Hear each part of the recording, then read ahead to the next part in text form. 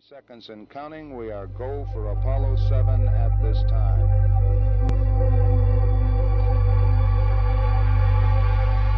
T-minus 50 seconds. The vehicle now pressurized and the vehicle is go, as is the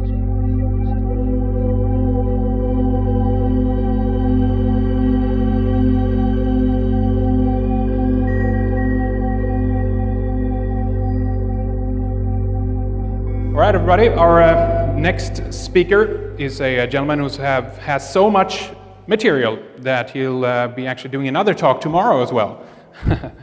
And he has a Bachelor's of Arts in Biblical Studies and Philosophy, a Master's of Arts in Historical and Theological Studies. He has a doctorate in Patristics from the University of Oxford. He is also the author of many fascinating books, so many that I've lost track at this point. His focus in the field of alternative research, of course, history, archaeology, science, and a lot of other strange stuff as well. He's definitely done some groundbreaking work in these kinds of fields that we cover in this conference, and fueled a lot of creative flow, I think, for a lot of people other researchers who've picked up a lot on his work as well, sparking debates and all kinds of issues on that. So he's been looking at the post-World War II system of hidden finance. And after, basically countries were destroyed and looted, putting the focus on the American intelligence community and the international banksters as well.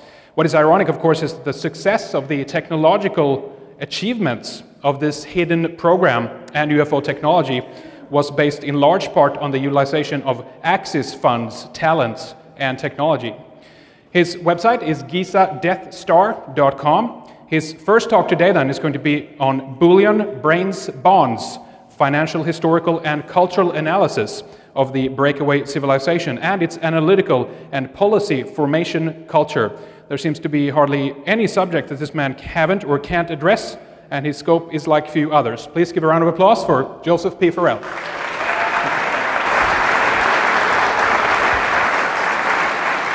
Thank you. Can everybody hear me? Good, all right.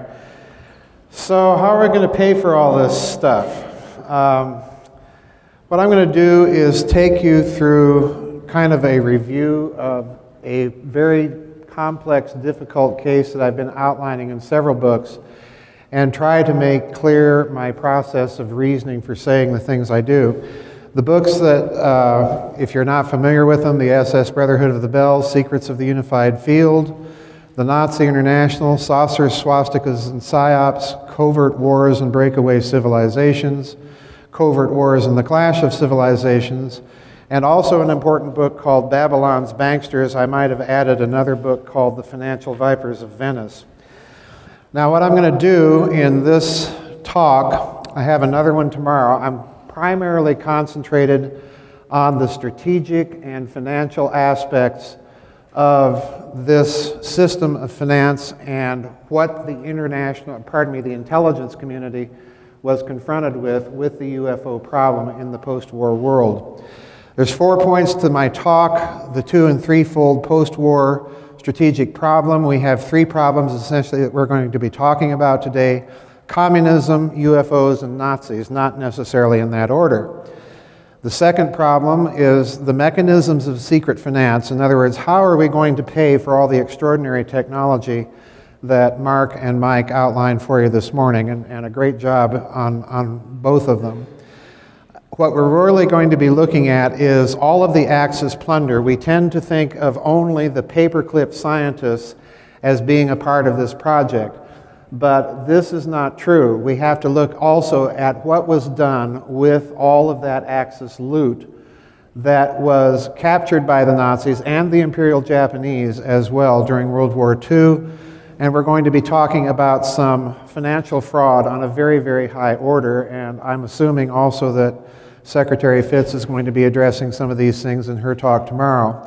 And the final point there, point number 3, I'm going to be talking about the bearer bond scandals that emerged in the last decade. I think this is an important and overlooked part of the story because as far as I'm concerned, we're looking at indications of a hidden system of finance that runs in the trillions of dollars, and this would be the funding mechanism in part for some of the technologies that you saw this morning. And then finally, I'm going to sum it up with some general indications. I'm going to try and get through this and catch us up on time, so I'm going to go at breakneck speed, so bear with me. All right. Now, my thesis here, I'm going to be reading a lot to you because the devil is in the details. My thesis here is very simple. The post-World War II national security establishment was faced with a threefold strategic problem. The first was the post-war Axis elites. They didn't just die and go away quietly into the night. And there are indications of an ongoing independent research projects threatening the national security of the United States, and we'll get into that in this talk. The second is the communist Soviet bloc, obviously. And then finally, and in my opinion the most important, is the UFO and demonstrations that occurred over sensitive airspace and defense installations. I'll be talking much more about that tomorrow. That's a huge part of the problem that we have to look at in terms of a secret space program or breakaway civilization. Now, each of these factors contributed to the formation of a national security, finance, intelligence, military, industrial complex. And additionally, the national security establishment would have concluded that some UFO activity, and I'll review it tomorrow, constituted a threat, perhaps not an imminent one, but a threat nonetheless. And this is the key point. This will require the institution of a long-term mega Manhattan project. And of course, once we've said that, we need the financing. Now, the perception on the part of the national security apparatus that some UFO activity could be construed as potentially threatening and therefore potentially hostile required them in their thinking, and what we're trying to do here, folks, is reverse engineer the policy formation culture of the national security establishment in the United States. So this would have been viewed, in my opinion, as something that they would have viewed as potentially hostile. And this requires the establishment of this long-term mega Manhattan project in order to investigate and, if possible, develop the technologies to emulate the performance of the UFO. And this you saw in particular in Mark's excellent presentation this morning. Now, this required in its turn the establishment of an immense and entirely hidden system of finance. And I want to stress this point because if you're wondering why the financial world now makes no sense, I think this talk may give you some clues as to what may be going on behind the scenes. Now, this system of finance has to be entirely hidden. In other words, what I'm talking about now in this talk is not the black budget. I'm talking about something even deeper and even more off the books, all right? Now, this finance system, this hidden system of finance, was laid in the years immediately following World War II, and we'll get into the details in this talk. It's based to some degree, though not entirely, on the striking of a modus vivendi with the former Axis elites in order to utilize their funds and their talent and their technologies. So what we have, I'm suggesting to you, and what we will see as I outline in this talk, is the institution of financial fraud on an industrial scale that persists over several decades. Now let's look first of all at the first strategic threat very briefly, the communists. And there's 4 points that if you go back to the time period from 1945, the end of the war, on up to, say, the early 1960s, there are 4 factors that I think weigh very heavily in the culture policy formation culture of the hidden intelligence and national security state. The first, obviously, is the memory of Pearl Harbor and the threat of surprise attack, because we quite literally lost most of our fleet in Pearl Harbor. And the second factor coupled with this is the advent of new technologies and weapons of mass destruction, the atom bomb in 1945, and then again the hydrogen bomb in 1952. And then the third thing that we need to consider here is you couple this technology with the German V-2 development, the development of ballistic missiles, which was underway, we knew this, in the Soviet Union, and we certainly were doing it as well. This meant that the threat of surprise attack was very real. It was a very real thing that they had to consider. And then the fourth factor, of course, in 1957, was the Russians launching Sputnik. Because, of course, theoretically, the potential was if you can orbit a satellite, then you might be able to orbit nuclear weapons and literally rain destruction down at a moment's notice. Now, all of this leads to this gentleman here and the development of what was called the open skies policy. And the thinking was, this was a policy that we will see was developed and advocated by Nelson Rockefeller, who was a prominent advisor to President Eisenhower. They immediately concluded that we should have a policy whereby both sides could fly over each other's countries, monitor their activities, and make sure that neither side was subjected to a surprise attack. And this led to the development, of course, of the spy satellite. And all of this is coordinated by this man here, Richard Bissell, Richard M. Bissell, a very important man. If you don't know this man, get acquainted with him, because this man is in charge of all the covert operations of the CIA throughout the 50s, up to and including the U-2 flights and, of course, the Bay of Pigs. This is the gentleman that is, so to speak, the top of the brain trust coordinating all these activities. But this gentleman is also a close associate with Nelson Aldrich Rockefeller, who, as I said before, formulates the policy, and Bissell is the one who ultimately is behind the development of the spy satellite. Now, I want you to consider, if you're dealing with communists, UFOs, and possibly some independent group developing exotic technologies, you have to know where it's coming from and what they're up to. So you have to develop a crash program to create the technologies to monitor all of these types of developments. And it falls to Richard Bissell. Now, I want to read you this quotation from my book, Covert Wars and Clash of Civilizations, and I'm citing an excellent book on the development of spy satellite technology by Parker Temple, and that book is entitled Shades of Gray, National Security and the Evolution of Space Reconnaissance. And this is what I said in Covert Wars and Clash of Civilizations. By November 1954, President Eisenhower had made the spy satellite program official, and CIA Director Allen Dulles informed Bissell that he was to manage it. So stop and consider now. You have the man in charge of covert operations like the U-2 flights, in charge of covert operations like the Bay of Pigs, and now he's also in charge of technological development. So bear this in mind. There is a close association between the development of these secret space technologies and covert operations. The problem lay in financing such a crash program and keeping it entirely secret.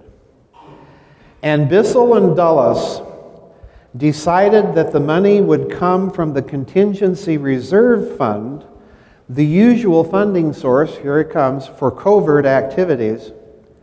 And Bissell drafted a memorandum to that effect for Eisenhower's approval. It was the use of streamlined procurement procedures, and here comes a key phrase, unvouchered funds that had contributed to its success. Now let's go to one more interesting quotation, again from my book, Covert Wars and Clash of Civilizations. Now listen to this. As the Corona satellite was being developed, it quickly became clear that there was need for a backup camera system.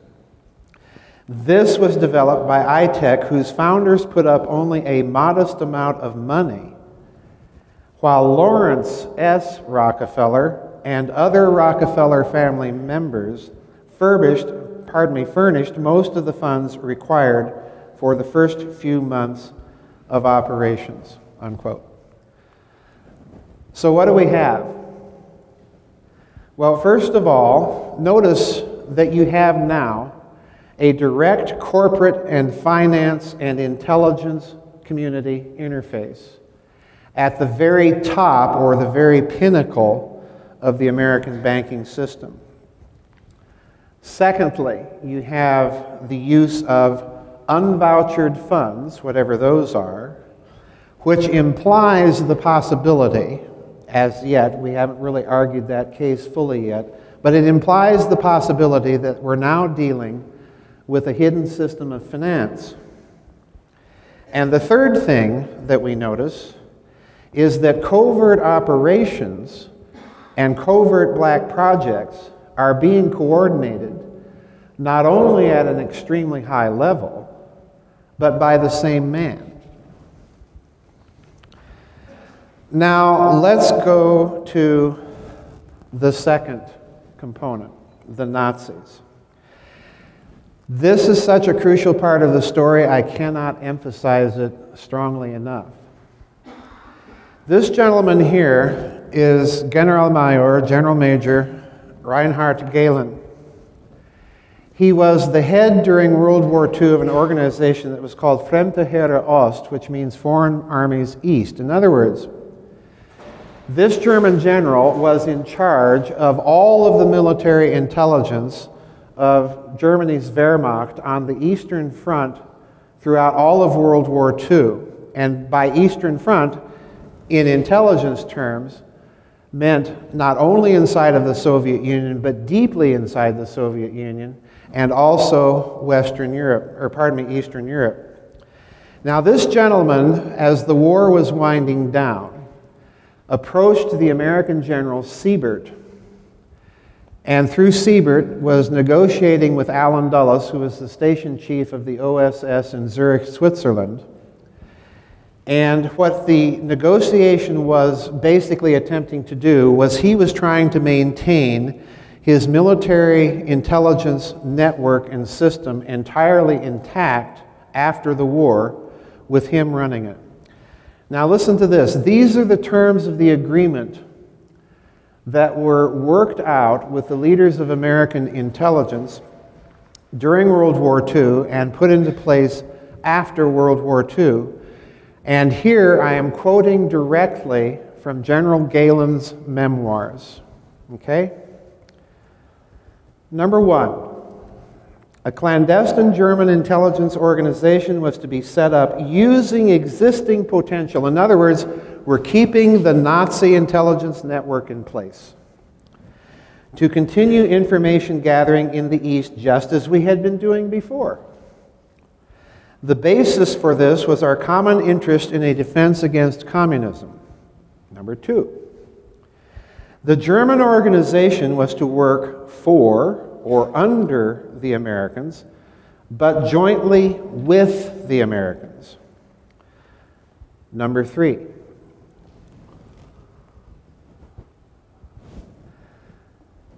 the organization would operate exclusively under German leadership. In other words, what he's telling you there is that part of the negotiation left him in place and in control of this intelligence network after World War II. And eventually this intelligence service is rolled into the West German Bundesnachrichtendienst to become its intelligence service, which remains their version of the Central Intelligence Agency to this day. So in other words, there is a direct connection between this wartime Nazi intelligence organization then and German intelligence now. This was the man that founded it. Would operate exclusively under German leadership, which would receive its directives and assignments from the Americans until a new government was established in Germany. Number 4. The organization was to be financed by the Americans with funds which were not to be part of the occupation costs, and in return, the organization would supply all of its intelligence reports to the Americans. Number 6. This is the one I loved. Listen carefully. This will, I hope, show you exactly what's going on. Should the organization at any time find itself in a position where American and German interests diverged, it was accepted that the organization would consider the interests of Germany first, unquote. What a deal, huh?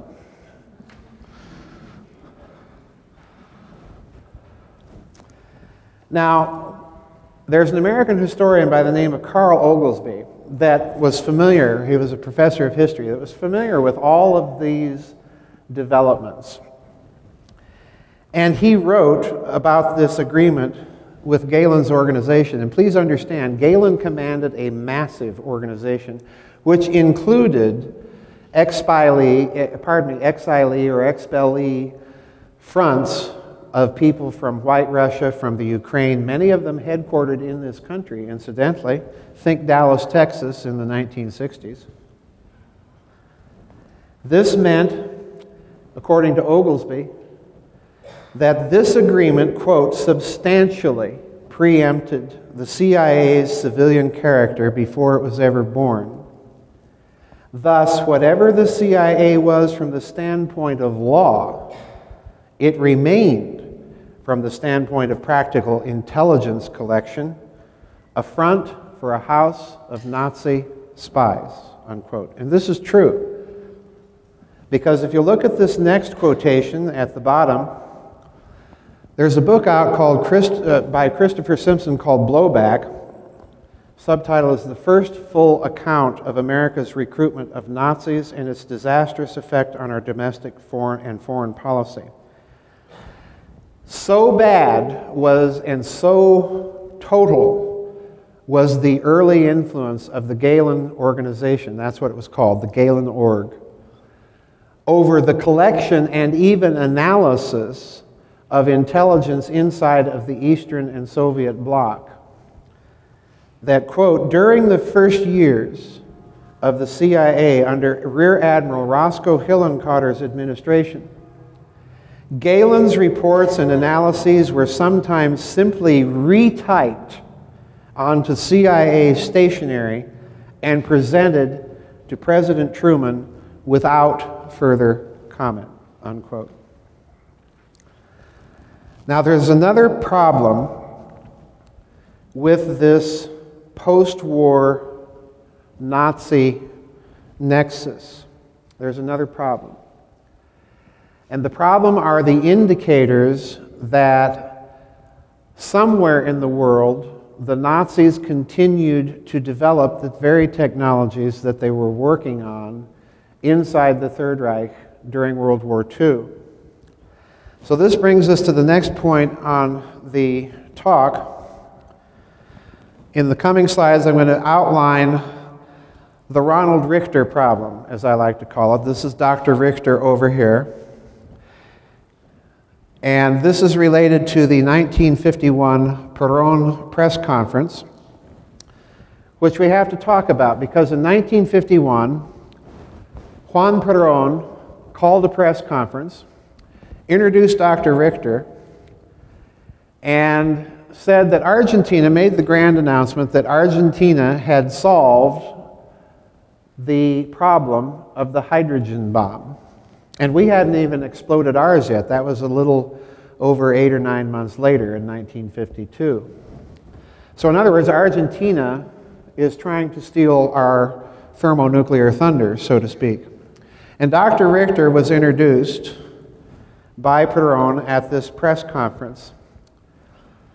And the reason I'm putting up our hydrogen bomb test, the Mike test, this is going to be one of the problems that we're going to be looking at not only today but tomorrow. So I want to kind of clue you in there about that. We're going to talk about the U.S. Air Force's secret inquiries and assessments of Richter, because this man is talking in 1951 about the kinds of physics that Mark McCandlish showed you this morning, okay? And we're going to get to him in just a few moments.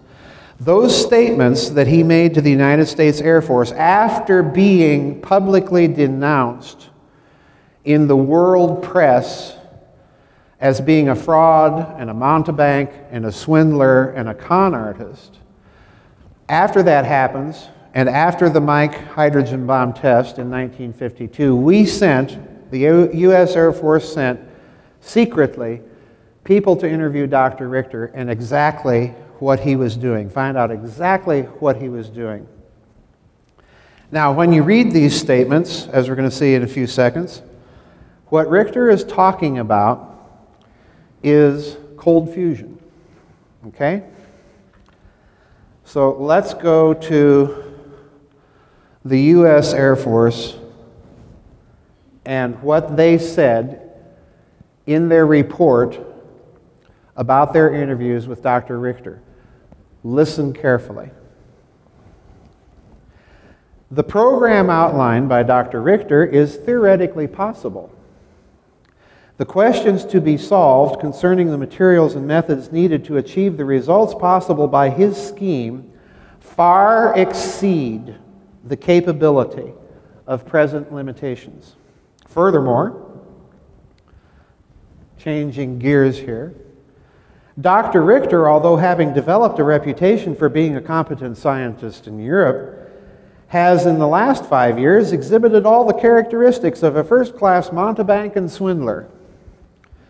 When financial exigencies dispelled the conspiratorial air around his program, the whole scheme burst with all the force of an exploding soap bubble. Consequently, it is not reasonable to place very much reliance upon statements by Dr. Richter. It is requested, changing gears again, it is requested, however, that all material of this nature available continue to be collected for evaluations. Now stop and consider this. It's theoretically possible. It far exceeds our current technologies. Then he's a fraud and a mountebank and a swindler and a con artist. But nonetheless, we're going to keep gathering every scrap of material on this guy that we can. All right? So what's the real problem?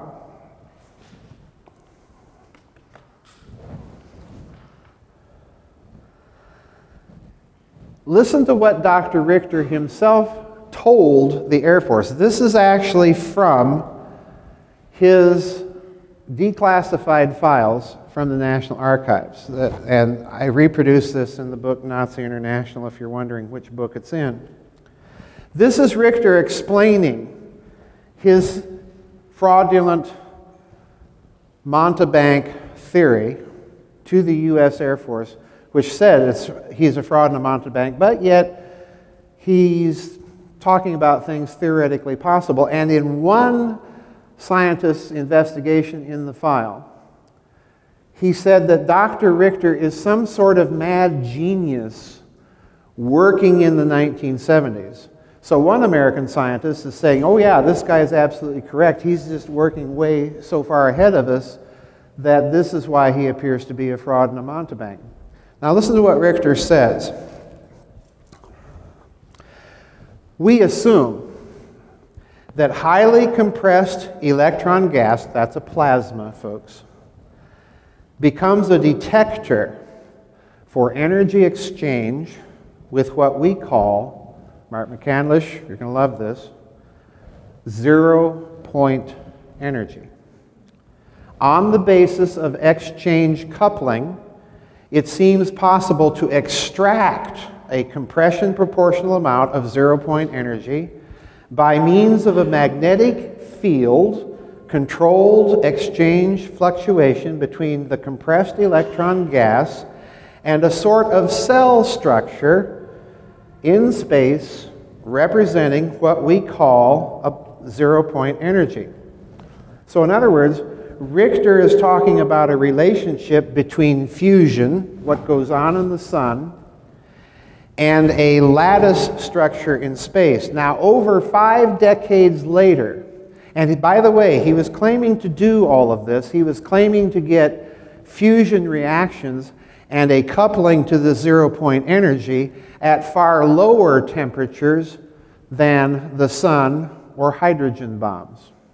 So in other words, this is what caused him to be denounced as a fraud and a mountebank.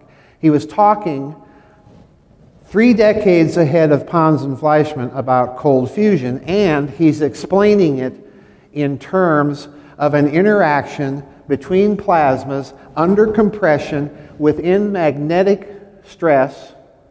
Think of the sun again, folks. And what does the sun cause besides a lot of heat and electromagnetic energy?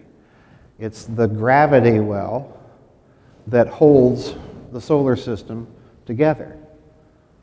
So in other words, Richter's also telling you, he's also implying, find a technology to duplicate this by means of plasma compression and electromagnetic stress, and this will couple to the zero-point energy, and it will allow you to have anti-gravity. Okay? Now, over 3 decades later, the idea of a lattice interaction with the zero-point energy is now the theory that scientists are beginning to look at seriously as the theory that explains cold fusion. And it's called lattice-assisted nuclear reaction. Lattices, cell structure, same thing. Now, we're racing through here, folks. The third problem that the national security establishment has to look at, besides all of these Nazis down there in Argentina doing very strange things for Juan Perón, and besides the communist bloc, is we have a UFO problem, okay? And I'm going to try and highlight what I think are 3, not the only, but at least 3 of the major contributory factors that if we're going to reverse engineer the policy formation culture of the national security establishment that we have to look at. The first is obviously 1947. There's a huge UFO flap in the year 1947. I believe Richard Dolan at one point when we talked recently said that there were something like hundreds of them all over the world.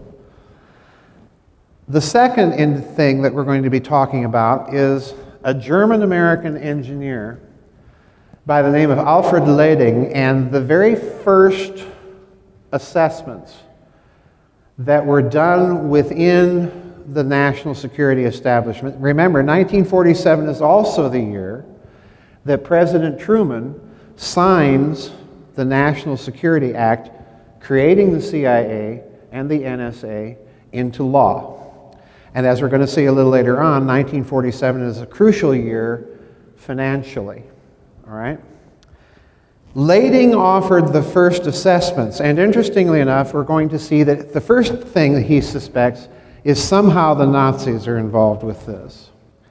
But later on, Alfred Leding also offers, for very deliberate, very specific, very clear reasons, another hypothesis, not in opposition to the first one, but rather as a supplement to it. And that is, he thinks that some of it may be coming from off-world simply because we don't have the production capacity to produce all of these UFOs seen all over the world, oftentimes in the same time frame. So let's look very briefly at 1947 And one of the reasons of why, possibly, Lading was first thinking in terms of Nazis. And that's this gentleman here, Kenneth Arnold. And those of you familiar with the UFO literature probably know this name by heart. Those of you who aren't, Kenneth Arnold was flying in June of 1947 near Mount Rainier in Washington.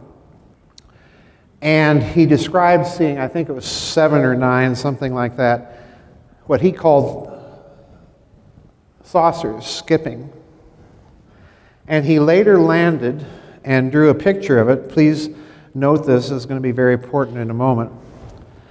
And these reports that Arnold and others saw in 1947, incidentally, were reported to the FBI by the local special agent in Boise, Idaho, I think it was, a fellow by the name of Guy Bannister. And the subject of these UFO reports that Bannister filed was always called Subject Matter X. There's the beginning of your X files.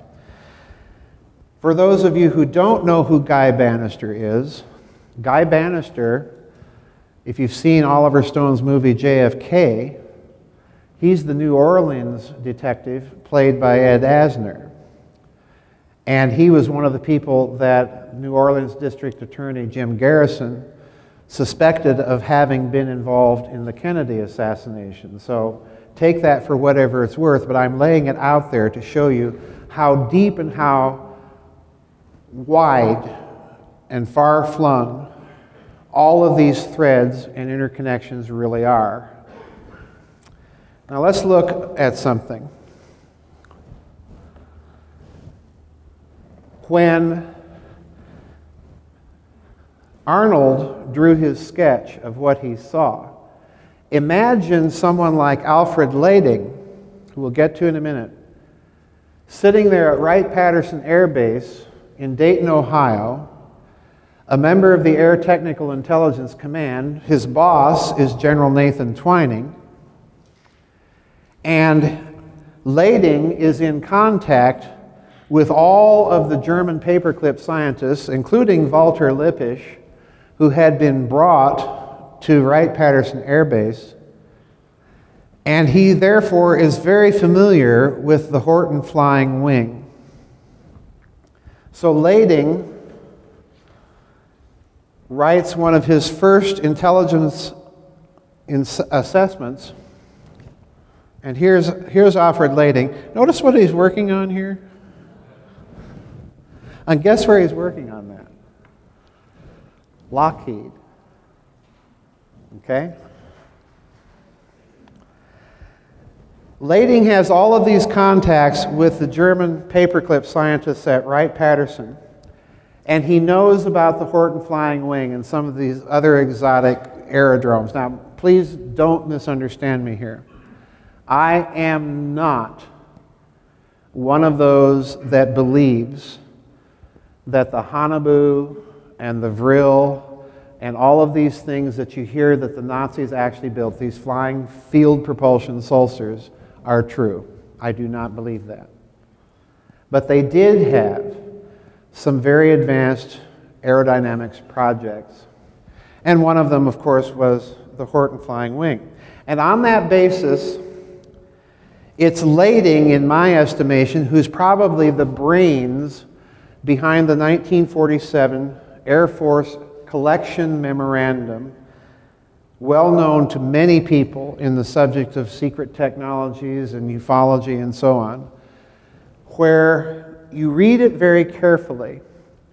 And one of the things that General Shulgin is wanting the Air Force to do is find out, where are the Horton brothers? I'll tell you where. Guess where? Argentina.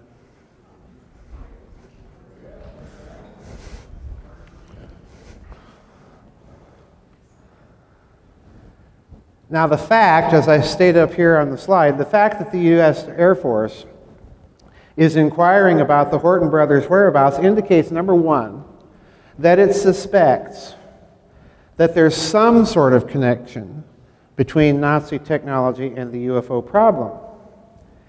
And secondly, that it was perhaps fearful of the post-war continuation of some of those projects, either by other host countries, the Soviet Union, Argentina, Brazil, or by independent Nazi groups, which is, in fact, my suspicion as to what is really going on.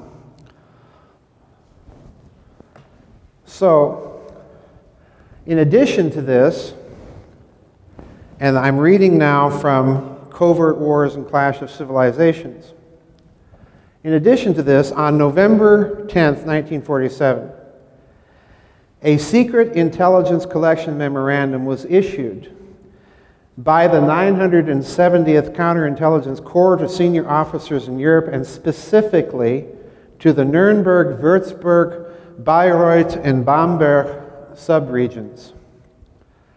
The document concludes that the UFOs are real, that they represent a technology, and that it was further suspected that the flying objects may have been developed from original plans and experiments conducted by the Germans prior to the capitulation. Given his hand in the Shulgin Memorandum, which first voiced those suspicions, it is easy to determine that Lading was, if nothing else, extremely suspicious of potential German origins for some of the UFO phenomenon.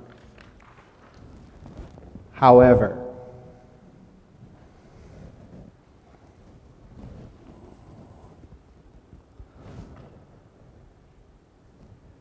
his contact with the Nazi scientists at Wright-Patterson, in my opinion, plus his own experiments in such aerodynes like flying saucers, convinced him, I think, of something else. Namely, that these technologies were very costly and difficult to produce. Just think of the engineering difficulty that you saw detailed by some of the planes that Michael Schratt talked about before lunch. Not to mention the engineering difficulty and cost of what Mark McCandlish talked about. 24 feet wide quartz. That's enormously expensive. In addition to this, in my opinion, the sheer numbers of UFO reports, the sheer scale of what's going on, and this is very true. I don't even have to say in my opinion, because this is what Lading thought. This convinced him that no contemporary production infrastructure existed on planet Earth to produce and account for all of these UFO reports. So he comes to entertain the extraterrestrial possibility as early as 1948. And there's a school of thought out there that thinks that Lading was actually responsible for a well-known document in ufology called the White Hot Intelligence Estimate, where this idea is first broached for the first time in Air Force intelligence literature. And in my opinion, I think that document is probably true, and I think it comes from this man right here, Alfred Lading. So in other words, the national security establishment had come to hold two things at the same time, not in opposition to each other, but as complements of each other. First, there's some secret human source, possibly independent Nazis, possibly some other group, that is behind some UFO reports. And secondly, it had also come to hold that no terrestrial explanation by itself could account for all of them, simply because of the enormous cost and production difficulty. Now, I keep saying enormous cost because obviously we're leading up to the financial problem here. So what are the implications of this?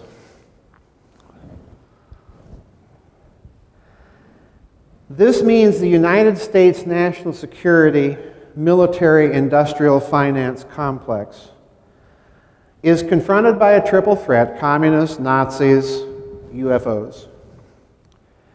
And that his response has to do four things. First of all, it has to develop technologies that can do triple duty, dealing with all three potential threats, not the least of which is finding out, if possible, where they're coming from and what they're doing. Secondly, since the UFO represented the greatest long-term potential, not imminent, potential threat, a long-term program had to be put into place to emulate its technological performance. And that requires, number three, a decades-long financial commitment. In other words, this is the This is the Manhattan Project on steroids. The Manhattan Project lasted 3.5 years. It cost billions of dollars, in 1945 dollars, incidentally. This is a problem that's going to require decades and funds in the trillions of dollars for decades. The fourth thing that it requires, therefore, is not only secrecy regarding the technological research aspects of it, but it will require extreme secrecy in the funding mechanism for it. So now we're finally at the third point of the outline: Axis plunder, market manipulation, and fraud. Now, I'm going to be talking about two essential points: Truman in 1947, as I indicated earlier, and this Axis plunder and its relationship to the National Security Act and the hidden system of finance, which are in turn all related to the problem of the UFO and therefore to secret space programs and breakaway civilizations. But I want to draw your attention here for a moment to the second point up here: the formation of the Bilderberg Group and Operation Paperclip. Now, the Bilderbergers, as you know, were founded in 1954. That's when they began meeting. On the Western Anglo-American side, you had, of course, Lawrence and David Rockefeller pushing for the formation of this group. You had, of course, the involvement of the Rothschilds in Great Britain. But on the European side, who do you have? Well, you have Prince Bernhard of the Netherlands. Now, Prince Bernhard is a minor German nobleman, but here's the curveball. Most people don't know that Prince Bernhard was kind of a middle echelon manager for guess who? Interessen, Gemeinschaft, Farbenindustrie, Aktionsgesellschaft, IG Farben.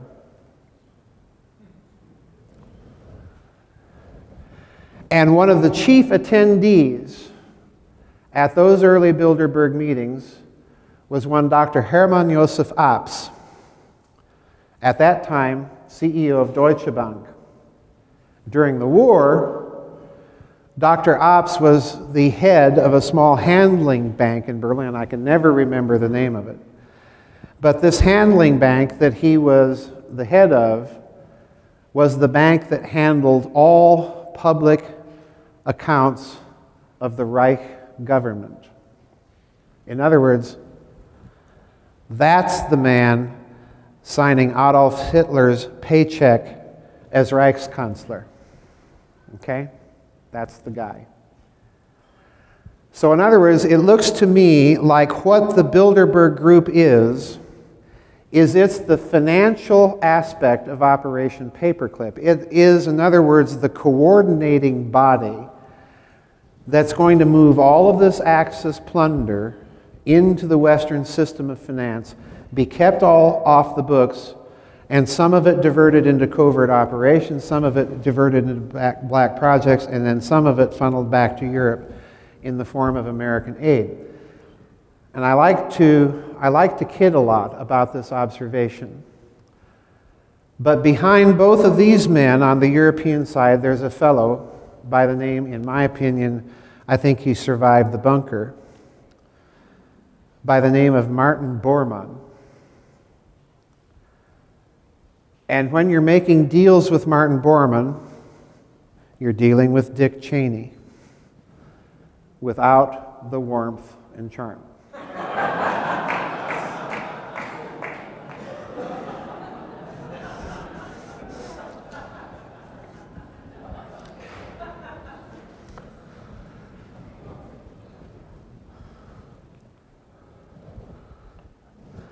Now let's look at this Axis loot for a moment, because everyone thinks about the Nazis going around Europe and plundering art treasures and stockpiling everything. Nobody remembers the Japanese. But in point of fact, throughout World War II, there was a Japanese operation called Operation Golden Lily. It was led by a member of the imperial household by the name of Prince Chichibu. So in other words, this is not even in the hands of the Kempeitai. It's not even in the hands of Japanese intelligence. This is directly an operation of the imperial house. And what they did is they went in. You think the Nazis set the level for efficiency of plunder. The Japanese went into Asia and China and Southeast Asia and literally suctioned every last scrap of any kind of precious metal, gold, silver, platinum, you name it, jewels, cash, artworks, ancient manuscripts, everything that they could lay their hands on to bring it back to Japan. This was called Operation Golden Lily. Now, this gentleman here, toward the end of the war, after the American invasion of the Philippine archipelago, learns about it. And his name is Captain, later General, Ed Lansdale. That name might be familiar to some of you JFK assassination researchers.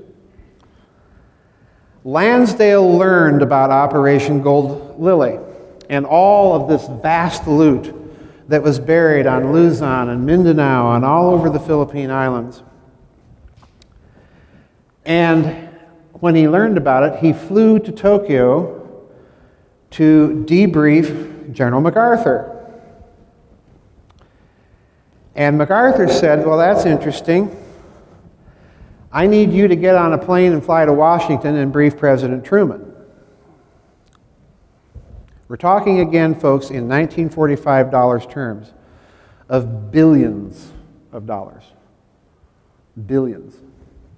So Lansdale flies to Washington and briefs Truman.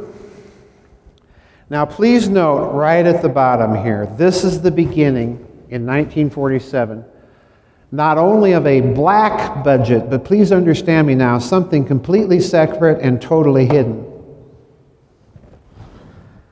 Truman, on learning of it, discusses it with his cabinet and, quote, decided to proceed with the recovery, but to keep it a state secret, unquote.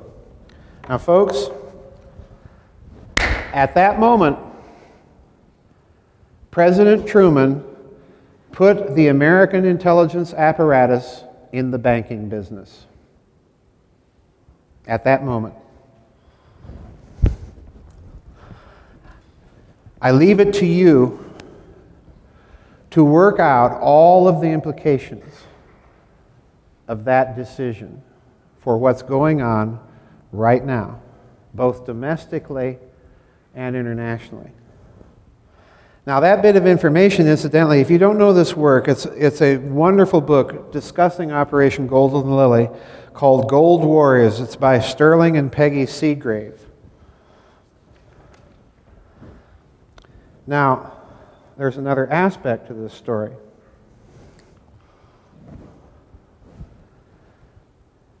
This is what the Seagraves themselves state in Gold Warriors on page 3 a little later on. The treasure was combined with Axis loot recovered in Europe to create a worldwide covert political action fund to fight communism.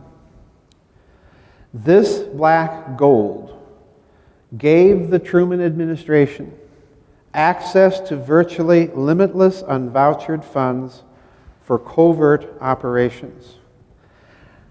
But I believe it goes beyond mere covert operations because, as I put it down here at the bottom of the slide, the sheer scale, when you combine that Japanese loot and that Nazi loot, suggests to me, given the threefold strategic problem that we're facing, that much more than communism or covert operations against it, or even post-war Nazis or whoever else, but that the UFO was a long-term problem requiring that technological emulation. And if you're setting up a system of hidden finance, go back to what I said previously about Richard Bissell and the Rockefellers contributing their own personal private family funds to the development of the backup camera system for the early Corona satellites. Oh, we'll donate you the money. You don't have to tap the taxpayer. Go back to that element, and what you see now forming with this hidden system of finance is a nexus between this black projects world requiring its hidden system of finance, and that's going to demand, at some point, the participation off the books of the major prime banks of the West.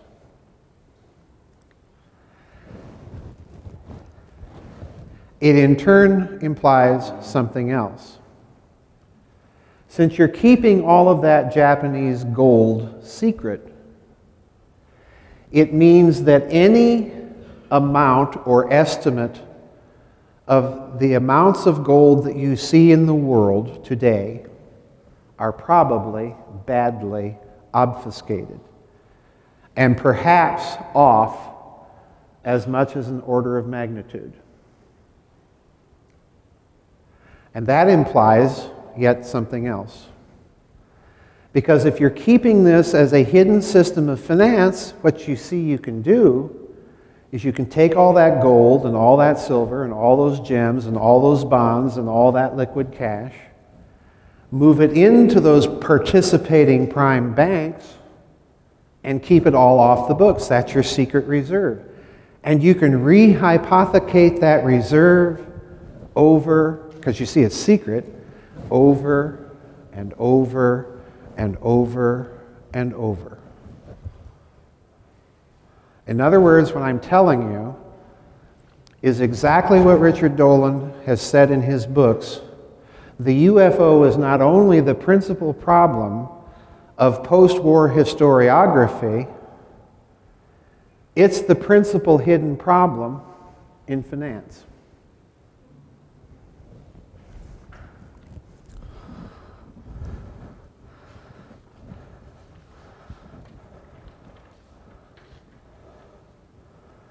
So let's look and sum it up. Truman's 1947 decision to keep all this Axis plunder a state secret implies truly profound and significant things for the long-term financial structure of the West. Number one, it implies the intelligence national security complex now entered the realm of international finance and banking directly. Number two, it implies that the intelligence community had to have, at a lower level of complicity, the participation of prime banks around the world to make such a system work. What I've just told you is that they are participants in a system ultimately involving fraud. Thirdly, It implies the further complex interface of the American intelligence national security oligarchy.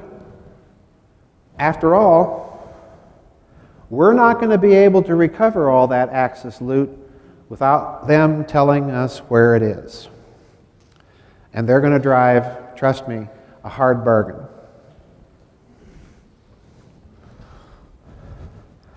So it requires the interface not only with their scientists, but with their managers, with their technical people, and as we saw with Galen, with who?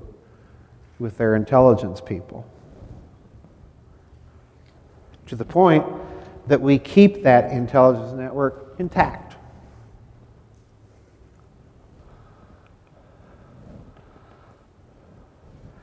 The fourth thing it implies is the creation of a vast secret mechanism of finance, totally unaccountable to the public and their institutions of government, and increasing the dominant financial concern of the American federal government. Fifthly, it implies the creation of a vast secret mechanism of finance capable of the manipulation of markets, for example, the bullion markets. And finally, points 6 and 7. It rationalizes almost perfectly why there is such widespread numerical discrepancies in the various estimates of the amounts of various types of bullion actually in existence, allowing you to manipulate those markets. And 7, it rationalizes a hidden reason for the formation of the Bilderberg Group between the Rockefeller interests representing the new financial intelligence complex and Prince Bernhard, former manager of IG Farben Industry, and the consistent presence of Dr. Hermann Josef Ops, CEO of Deutsche Bank, at an early stage of the Bilderberg meetings, which becomes the mechanism for coordinating the movement of European Axis plunder directly and secretly into Western banks. So, let's go to Japan by way of Nazi Germany. Shortly after the war started, this isn't on the slide, shortly after the war started, Obergruppenführer Reinhard Heydrich, probably the most vile man in all of the Third Reich, bar none, issued a top secret memorandum that the SS was going to begin, and please note my words carefully because I'm citing the English translation of this German document, was going to begin the unauthorized industrial scale production of English pound sterling notes, unquote. So in other words, he's telling you that the Third Reich is going into the counterfeiting business on a major scale. This is not a couple guys with a printing press in their garage and throwing their paper money, their counterfeit paper money, into the washing machine to age it. No, this is huge. But the Germans, being Germans, were clever about this. They insisted that their product be absolutely undetectable. In other words, you could not distinguish a German-produced pound sterling note and the real thing. So they tested their product by having a gentleman go to Switzerland, to a Swiss bank, trying to cash and convert some of these counterfeit pound sterling notes to other currency. And of course, the Swiss banks knew how to tell what was suspicious or not, passed the muster. By the end of the war, depending on which estimates you read, by the end of the war, Great Britain had somewhere between 150 million to 300 million, nearly a third of a billion, pounds sterling counterfeit notes in circulation that were so good that the Bank of England had to recall that whole series of designs of pound sterling, redesign their currency, and issue new currency. And they had to honor the counterfeit notes. That's how good it was. And the Germans also figured out, hey, a fellow in Germany by the name of Friedrich von Schwendt figured out that you could use this system not only as a system of economic warfare against the United Kingdom, but hey, this is a wonderful source for funding our covert ops and our secret research. Isn't that handy? So now let's look at Prime Minister Tanaka in Japan. Of course, you all know that Japan, since the end of World War II, has been basically a satrapy of the United States. Now, Prime Minister Tanaka was faced with Japanese bonds that were coming to maturity, and he didn't have the money in the finance ministry, so what he decided to do is he's going to issue new bonds to the bondholders. I'll swap the paper. And these are very clever bonds. Pay attention to this one. If you don't think governments indulge in fraud on a massive scale in their own securities, this is essential to my argument. At the time, this is the world's second largest economy. So this again is from Covert Wars, Breakaway Civilizations. I'm citing Sterling and Peggy Seagrave, Gold Warriors, pages 127 and 128. I've got to read this to you. Not only were these IOUs, these new bonds, they're called 57 bonds, for astronomical sums of money, but physically, the 57s were unlike, pay attention here folks, unlike anything previously issued by the government of Japan. They were not offered to the public at large, nor were they to be traded on the international bond market like normal government bonds. So only the holders actually saw them. The magic of this scheme is that by their very difference, it was possible for the finance minister later to declare all 57s were forgeries.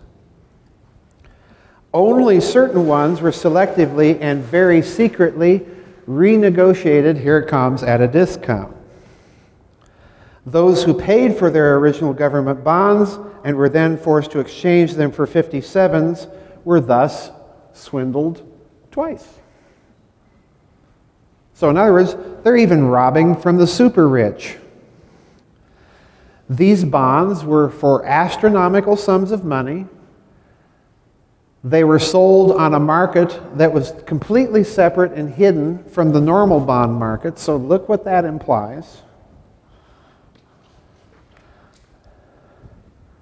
Let's summarize it here. They're issued for astronomical sums of money. They're issued with peculiarities and other flaws, allowing them to be subsequently denounced as forgeries and counterfeits by the very government that issued them. They're, number three, not sold in any public bond market offering, thus implying that they're sold on a completely hidden and secret bond market. 4, the issuance of such bonds implies by the nature of the case the necessary participation of some prime banks in the scheme. And fifthly, the creation of such a scheme, the issuance of such bonds, means that a mechanism is being created here to defraud or harvest the wealth of the very rich and super rich. So, with this in mind, let's look at the bearer bond scandals that dropped right off the radar screens of the major media almost as soon as they were reported. And I want you to look at one of these fake bonds up here. What do you see? Well, first of all, it's for $1 billion. It's got a serial number, AP11 071035, AP11. It's issued, supposedly, by an East Asia securities trading firm that genuinely exists. This is a red seal designed to kind of imitate the red treasury seal of a United States note called Money World. It's got the picture of the president on the obverse who said, hey, let's go to the moon. It's issued in a denomination that officially the United States denies it ever issued any bearer bond in denominations of $1 billion, much less through Money World. On the reverse, what do you have? What do you see here? Space. The Lunar Excursion Module. The Space Shuttle. The Moon. Okay? Now, East Asia News, which is a Vatican-associated news service, which, incidentally, remember Hirohito scouring East Asia for all that loot? Guess what bank he put some of it in? Yeah. East Asia News, which has a Vatican connection, reported on the Italian bearer bond scandal that occurred in Italy in 2009 near Chiasso, where they recovered $134.5 billion of counterfeit bonds. The story wouldn't go away, and 2 weeks later, President Obama at a news conference had to state, well, these were all counterfeit. Oh, but incidentally, what he didn't say was that this was exactly the amount of money in the Troubled Asset Relief Fund.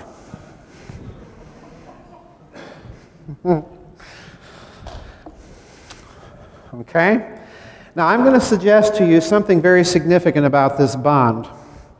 Let's assume it is fake, but that Money World, which trades in sovereign securities, incidentally, in East Asia, big trading firm, that Money World is sending a message. What's the message? Well, I'm going to suggest to you it's this. If you're going to set up a hidden system of finance using fraud and counterfeiting and Axis loot and a bunch of other stuff, one of the things you might do to get the participation of prime banks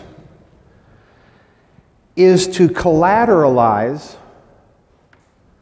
whatever is found out in space. Kind of nifty, huh? Kind of like Venice. Kind of like Venice.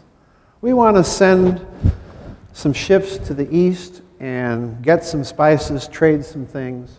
We need a loan.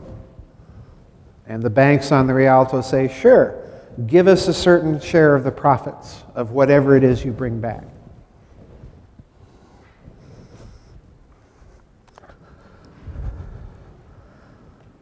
Could this be why they're talking about asteroid mining all of a sudden? In Spain and Italy, the bearer bonds look different. Note the fake serial number, G111111 and G. Based on the $100,000 bill, gold certificate, the Wilson bill, that's only used between Federal Reserve banks, denominated in $1 billion. These are what they looked like in the Spanish recovery with their little coupons down here. In Spain, in 2009, $1.65 trillion worth of these these gold-backed bearer bonds denominated in $1 billion each were seized by Spanish financial police in Spain. And in Italy, that amount was $6 trillion. Who has that kind of pocket change? These were, incidentally, printed with the name Federal Reserved. bonds.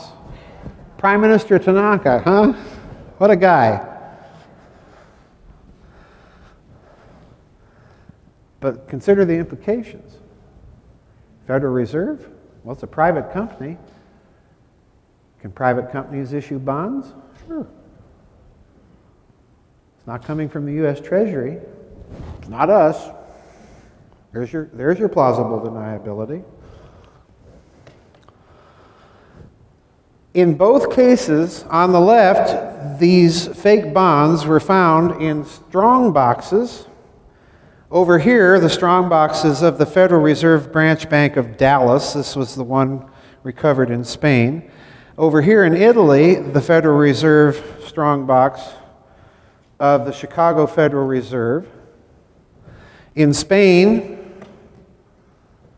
accompanying the bonds were bundles, $10 million bundles of $100,000 gold certificate, the Wilson gold certificates, banded in a metal band with the swastika logo of J.P. Morgan Chase Bank. Now, what might all this indicate? And this will be the penultimate slide for this talk. All bonds were first, of course, denounced as counterfeits. Secondly, have you ever counterfeited a $7 bill? Counterfeiters don't go to all the expense to counterfeit things that don't exist. Why would counterfeiters produce something that don't exist and then counterfeit the strong boxes? And then run the same scam over and over again in spite of the lack of success in redeeming any of these bonds, even at extremely sharp discount. Still a lot of money. And do it counterfeiting things denominated in such astronomical amounts of money, as I said here, at such steep discounts you probably couldn't get many people. Why would you go to all the effort to run a counterfeiting scheme like that? Well, my conclusion is, even if they are counterfeit, they represent a real, though hidden, system of finance. Because it's Tanaka's 57 bonds scheme all over again. Federal Reserve bonds, self-evidently fake serial numbers. They duplicate, in other words, the very real bonds scandal of the Tanaka government. So, final slide. Hello, there we are. What does all of this possibly indicate? Well, number one, we know that there's a post-war hidden system of finance established by President Truman in 1947 as a state secret, utilizing captured and recovered Axis loot. Number two, this hidden system of finance puts the intelligence sector into international banking directly. Number three, by the nature of the case, this hidden system requires the collusion of certain prime banks in the scheme and the participation of the former Axis elites to coordinate all of this. Interesting, we left the imperial family in power in Japan. Fourthly, the vast sums of money represented by the bearer bond scandals in the trillions of dollars far exceeds any funding requirements for merely covert operations in the post-war period. Given the nature of that threefold strategic threat confronting the post-war national security establishment, I almost said Nazi, Freudian slip there, folks. And given that the unvouchered funds were used to develop the earliest space technologies in the form of the spy satellite, every indication leads me to conclude that most of this hidden system was probably for the express purpose of funding a long-term secret technological development designed to emulate UFO performance. And you saw that with Michael Schratt and Mark McCandlish's presentations this morning. Fifthly, by the nature of the case, the vast sums of Axis plunder and the need for extreme secrecy over the long term in the development of these technologies implies that this mechanism constituted a secret reserve by which to defraud the extremely wealthy, and since this reserve was secret, it can be rehypothecated over and over again, creating virtually a limitless leverage and liquidity in the system to fund all of those black projects. Sixthly, by the nature of the case, we are looking, in my opinion, at a part, not all of, but certainly a part of the financing mechanism for a vast and secret space program. Consider, I mean, trillions of dollars just in 2009. Consider that system extrapolated over time from 1947 to now. To ignore the history then of the UFO, you're also, if you ignore the UFO, you are unable really to make sense out of the financial system.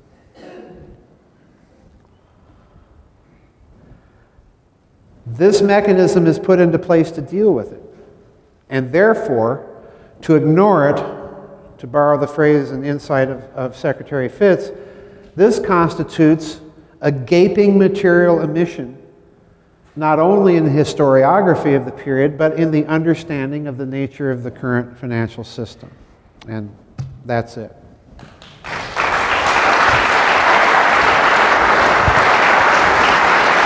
Thank you.